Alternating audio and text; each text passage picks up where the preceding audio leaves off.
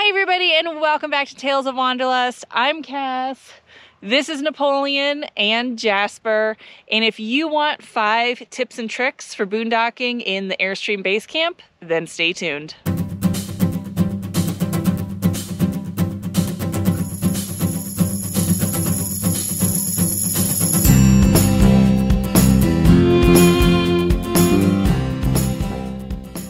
All right, we're gonna start off this video with a bonus trick. As I'm filming, my door is moving. So if you have the Basecamp X, this door will only open to this whatever degree angle, and that is because of these window guards. So it's not terrible until a big gust of wind comes in and then it shakes the door, and Airstream has this little thing here in order to prevent the door from hitting your window guards. This clips onto the door in order to hold it into place. This little mount is only held in by 2 screws in aluminum, which is not very strong. So the minute you get a wind gust at just the right angle on the door, this whole thing rips right off. This is the second time it has ripped off for me. So what I do now instead is I take paracord, I loop it around the handle here. I just tied a loop, and then I bring it over to the propane holder. The clip just creates a loop that can open and close. And I'm not gonna be able to do this while I am filming. I take the propane bungee loop, I put it through this hole, and then I attach it down onto the clip. And that is what keeps the door open. Now I have this beautiful string attached to my Airstream door at all times. So when I first purchased the Basecamp, I purchased it with the intent of boondocking and doing a lot of off-grid camping. But once I started living in it, for the first 6 months, I actually stayed in RV parks most of the time. The reason is I thought my tanks were too small, I didn't know how to boondock, how to find sites, and it really made me nervous. I ended up at a gathering of RVers, and I met Kelly from Camp Addict there, and she and I started talking, and her tanks are actually very similar to what is in here, and she boondocked majority of the time. She ended up giving me a bunch of tips and tricks, and that week I decided to go out, give boondocking a try, and I didn't have any hookups for 1 full week. I learned a lot during that week. I did run out of water, I did run out of power, so yes, it wasn't the most comfortable week ever, but at the same point I learned a ton. Since that week, I have fine-tuned the boondocking experience, and now I am off-grid and on public lands 95% of the time. So in those 3.5 years since I started boondocking, I'm going to share with you the 5 biggest tips that has made boondocking in the Airstream Basecamp a lot easier. All right, the first boondocking tip is water. So I have the Airstream Basecamp 16. This 16 comes with a roughly 24-gallon water tank and a combined black and gray tank of about 27 gallons capacity. So for me, water is my limiting factor. Between how much I drink, how much Jasper drinks, showers, washing dishes, cooking, I can only go about 4 to 5 days with the water in my fresh tank before it is empty. These jugs are my saving grace for that.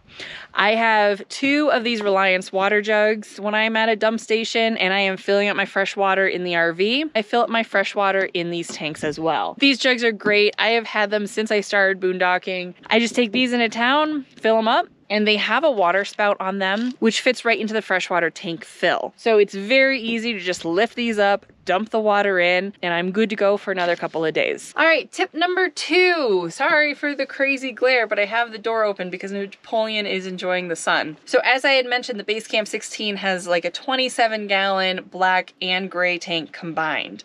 So you cannot dump any black water anywhere other than a dump station. So it's not like you can just run your gray water outside like you can in some campers. So that black and gray combined tank fills up really quickly. If I was just going to use that tank like normal and not do any of these tricks, that would last maybe about 4 days. The biggest way that I can extend that tank is by this bowl.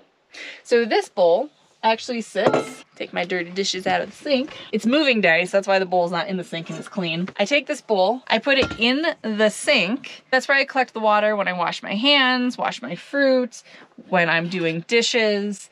And then if I am in a boondocking spot that allows you to dump gray water outside, then I can take this bowl and I can just dump it right outside. I say that because you have to be very careful of where you dump your gray water outside. Some places like a wildlife refuge won't let you dump your gray water outside. If you're in the desert, you have to be really careful not to cause excess erosion. So there's a lot to consider if you're going to dump your gray water outside, but if you can, this simple bowl, which is like $10 or $15, will literally extend my gray and black water tank to 7 to 11 days just by doing the bowl. I use metal bowls, metal plates, things like that all the time, so I'm always doing dishes. So for me, being able to collect my dishwater is huge. Tip number 3 is going to be probably the grossest one, and some people are going to decide they don't want to do this, which is totally up to you. But for me, this is another way that I can take my black and gray tank, comfortably extend it 7 to 11 days.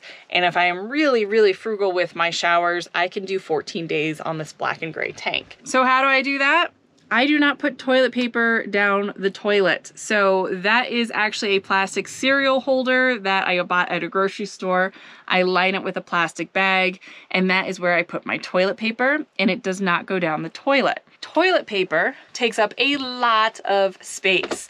So once you start throwing your toilet paper into some sort of a garbage can, you're gonna notice how quickly it adds up. So just think about all that toilet paper being in your black and gray tank, taking up a ton of space. Now, there are some really good videos out there on how to extend your black tank.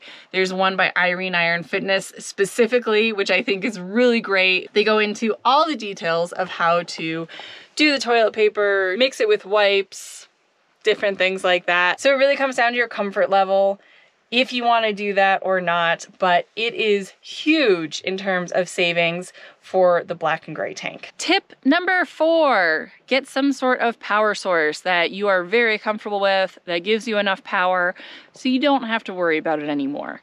Some people do generators. I decided to go the lithium and the solar route. So I have the Airstream factory solar package on the roof, which is 180 watts of ZAMP panels. And then I purchased a ZAMP solar suitcase, which plugs into this little ZAMP outlet out here. I don't have it out today because I don't always pull it out unless I need it.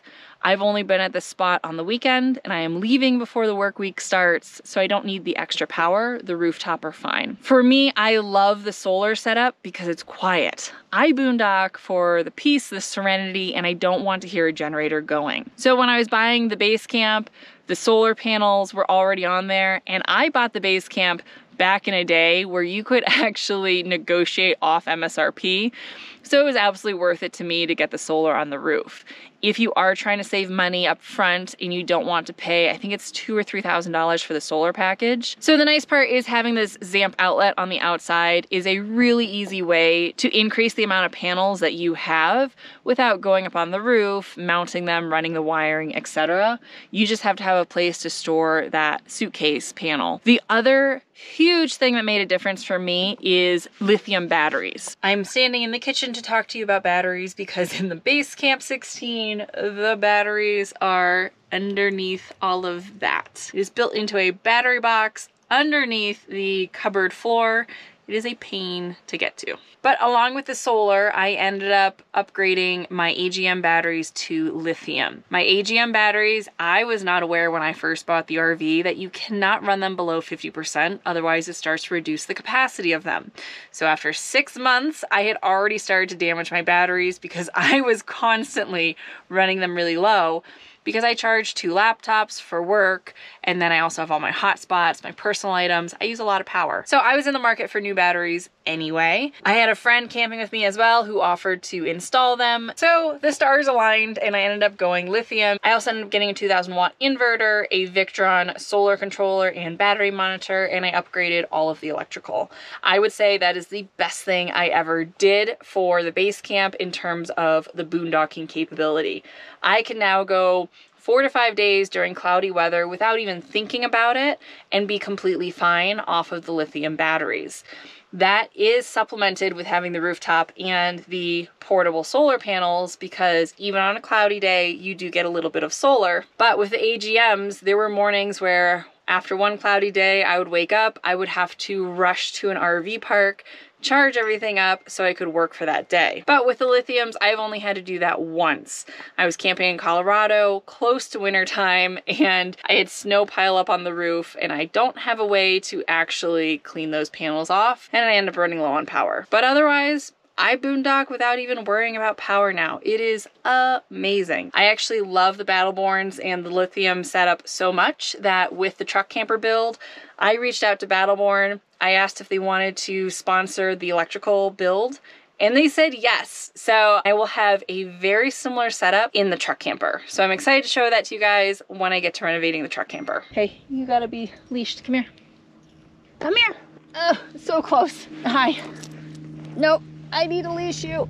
Ah, there we go. If I had to do everything again in the base camp, I would absolutely do it the exact same way I did it. I would have Airstream install the rooftop solar. That way I don't have to worry about running wiring behind the walls, mounting to the roof, anything like that. It was all pre-wired, ready to go. The Battleborn lithium batteries, the Victron components, all of that I would still do aftermarket with a third-party company or try DIY. Although with the base camp, the way their battery box is, it's actually really a nightmare to get the batteries in there. Mine had to be modified and cut about 2 inches of the battery box off in order to get the batteries in. There was also a lot of blood when my friend was installing it. It was not pretty. So I would definitely hire somebody to do it, but I know a lot of people have done it DIY. And then I would absolutely do the deployable panels again. I bought mine used, so it's 160 watts. That's just what it was. I would buy a bigger suitcase if they have one. It's just nice to have more solar and then you don't have to worry about it. Hi. Would you like to come up? And the fifth and final tip, camp with a cat, or reduce the number of places that mice can come into your RV. I used to get so many mice in the base camp, and it took me a really long time to figure out where they were coming from. Thankfully, this guy is a really good mouser, and the minute he heard a mouse, he would go on duty, and usually within an hour or two, he would have that mouse, takes care of him. He's earned his rent. He's definitely earned his rent. So where have the mice come in? I have plugged up 2 different spots, and since then, never had any mice. So the first spot is up here in the front. Behind the propane tank are the fridge vent covers. So if you have a 2017, 2018, and I think 2019 base camp, you may have, unless it's been replaced, the Dometic 3-way fridge. Are you leaving me? Bye. So the Dometic 3-way fridge runs off 2 versions of electric and propane. The propane actually requires that the fridge is vented. So behind the propane cover, there are 2 vents. These are open into the interior of the base camp. They go directly behind the fridge, which then goes into your cupboards in the kitchen. When I was sleeping at night, I would either hear them in the cupboard underneath the sink or in the bench where the Truma is. So I'm pretty sure the mice under the sink were coming in through these fridge vents. If you're gonna keep the 3-way Dometic fridge, then there are ways to pull off these panels, line them with a grate so that air can still flow in, but the mice can't get in. I also had leak problems with these fridge vents, so I ended up working with Airstream and getting a completely new NovaCool all-electric fridge. And when they installed that, they were able to take these fridge vents and just put a big old piece of aluminum over them, and now there are no more holes on the front. The second place that I plugged up is in the back area of the frame here. So I had read on one of the Airstream forums that there were these holes in the back of the frame. There was once I was camping in Colorado, I actually had a chipmunk inside the RV. So definitely large holes that critters could get in. When I saw it originally, you would assume that such a large open area would have some sort of cap at some point or some sort of intended purpose. So I called the Airstream factory, I asked them about these. They don't think they have any particular use, so they said it was completely okay to cover them up. I was camping in a spot where I was getting 4 to 5 mice a night, so I did a temporary fix about 2 years ago to take steel wool, shove it up into the frame, and then cover it with duct tape. My temporary fix is still there. Someday I really want to get proper venting or metal guards, bolt them on there and really make it a permanent fix. But for now, my duct tape is still holding. So now that those 2 areas are plugged up, I have been mice free. I even went back to that spot where I was getting 4 to 5 mice a night and I didn't get anything. So I think the problem is finally fixed. Now that I'm under here looking at these, my duct tape's starting to come off. I think it is time, next time I'm near a hardware store, to do a permanent fix on those. So duct tape in this application has about a 2-year lifespan is what I'm learning. And a bonus tip if you are boondocking with animals. put some sort of blanket on the bed to protect your sheets. So there is an insane amount of dirt that is going to end up on Napoleon and Jasper. They're going to bring it in even if I try to clean it off, either on their paws, in their fur or something, and then they jump directly on the bed. And it is a great way to get dirt, cactus, mud, everything inside your bed. So I keep the edges of the bed very tightly tucked in during the day. And then I put this blanket on top. I can take it and shake it outside, get a lot of the dirt off, and put it back. So this definitely helps when having pets. All right, that is it. Those are my top 5 tricks and tips for boondocking in the base camp. If you have any questions at all, feel free to comment below. Otherwise, thank you for watching, everybody, and we'll see you next time.